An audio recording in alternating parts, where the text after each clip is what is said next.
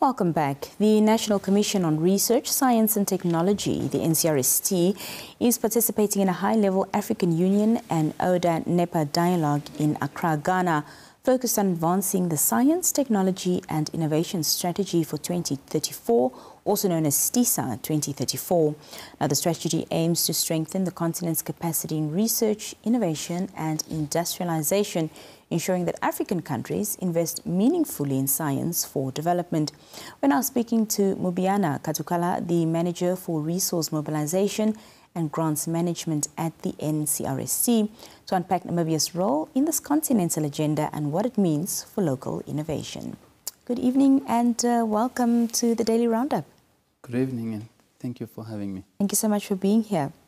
Well, to start with, Mr. Katukula, just talk to us about the main goal of the AU and the AUDA-NEPAD dialogue that's taking place in Ghana.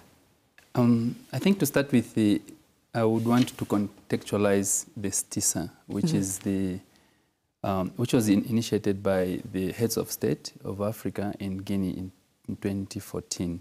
So it was from that meeting in Guinea where the heads of state came up with the STISA 2024, which was looking on how Africa can invest and also African states can fund research in the continent to realize a lot of continental needs, especially those which are earmarked or tagged to Vision 2063 of the continent. So that's where it comes from. And the 10-year ended in 2024. So in Ghana, when we met, we were launching the STISA 2034, which looks into on how member states supposed to come together through their granting councils or funding councils on how they can fund research using homegrown financing that can realize a lot of lagging of African initiatives that needs funding for our African states to realize a lot of their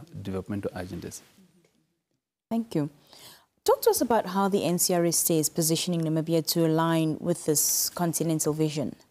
Like I said, after the launch of STISA 2024 in 2014, it was launched by the heads of state. So the heads of state, after their launch, gave this mandate to the AU under the AU Secretariat, which now translates into the granting councils. Like, for example, NCRST is an agency of the Ministry of Education. So we are now the agency of the government that implements STISA.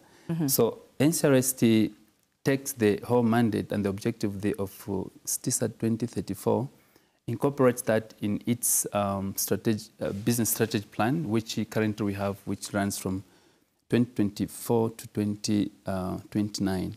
So we get those objectives to bring them now into the strategy so that we can disseminate the emphasis that STISA 2034 talks about, and which mainly focuses on funding. And this has to be funded with the partnership of public-private partnership to sit with that private sector also gets involved in funding research in the country. Right. And also as we get funding and support from the state through our line ministry. Well, on that note, what opportunities then does STISA 2034 hold for or create for local researchers and innovators through this funding? STISA one of the main points or objectives of STISA 2034 is about creating consortia in funding, where the granting councils come together to fund common goals and needs in their countries. So we have also what is called the SGCI, which is the Science Granting Council Initiative, where all the granting councils or funding councils in countries have formed a consortia. And this consortia of funders comes in play to ensure that we share resources through the MOUs and partnership that we create. If you look at Namibia, it's quite a very small ecosystem when it comes to having all the research infrastructure that we need. But through the STISA and also the SGCI, we are capable of exploiting the partnership, the MOU that we have with other funding councils like NRF South Africa, Botswana, and also Kenya, to mention a few, on how we can provide funding, for example, for mobility for our researchers in the country to go and take advantage of the research infrastructure that can be in these countries. Right now, I think maybe in the 2 days or so from now, we'll be awarding a call that is on water that has been on running. I think we finished the review today with the reviewers that we had appointed. We will be waiting for the leadership of NCRST to do the final touch-up on that. So that funding also comes on as a collaborative or partnership funding with other funders from Kenya, and also NRF South Africa comes in. So we bring these resources together so that at least our researchers in our countries can benefit from the shared resources that we do have in our funding councils or in our countries.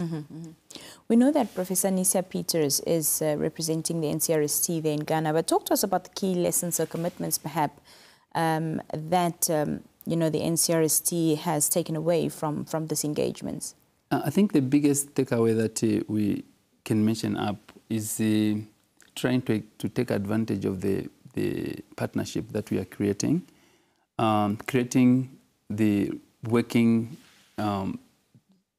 MOUs with other funders, and also creating a conducive environment where we can be able to collaborate with other funding councils which can benefit our researchers and innovators in our respective countries. You mentioned, of course, earlier that, you know, the PPP partnership is very important. So how can stakeholders from government to private investors, you know, get involved really in advancing this agenda? Yeah, if I start with the private sector works mainly on what is it that there is in research for them to improve their productivity and or their profits. But for that to take place, they need to have research to be conducted. So as NCRST, we appeal to the private sector to be involved in a lot of what they are doing with research institutions in the country, especially those that are like the tertiary institutions we have in the country and research institutions that are affiliated with NCRST, so that they can realize much of what they will need to research, because these are the places where a lot of researchers are. If you look at UNAM, you look at NAST, you look at IUM, to mention a few, you have all academics that conduct research. And if the private sector can exploit that advantage to partner with these institutions, then they can realize much of what they need to research on, using the advantage of the researchers which are found in these institutions. But from government part, as you know, NCRST was created by an Act of Parliament in 2004. And one of the mandates that it was created on was to conduct and also supervise research in the country, foster relationships with other funders internationally and locally. Apart from that also, it's very important that at the creation of NCRST, we were created as a research fund. Now, if you look at the NTA fund, for example, Petro Fund, you mentioned all those funds, they do have a levy that enables those institutions to conduct the mandate that we created for. Right. But after the creation of NCRST, we do have a research fund without funds and a levy. And that's why now the government comes in, because it's also interesting that the patron of NCRST is always the sitting president of the country. And as a result, we would want to see that being a reality, because currently we receive funding from the state, which is mainly operational. And much of the research that NCRST is funding is mainly sourced through the SGCI initiatives that I've mentioned, STISA initiatives, and other calls that we do apply for. And when we bring this money into the country, that's when we give calls to our researchers in the country to apply for. Because what comes from government mainly goes for operation. And that's why the government needs to step in. And it's very interesting, if I can point out that our parliament is quite a new parliament with very young parliamentarians. And one of their objectives, or main objectives, is to formulate laws that are going to realize that this country achieves and realizes Vision 2030.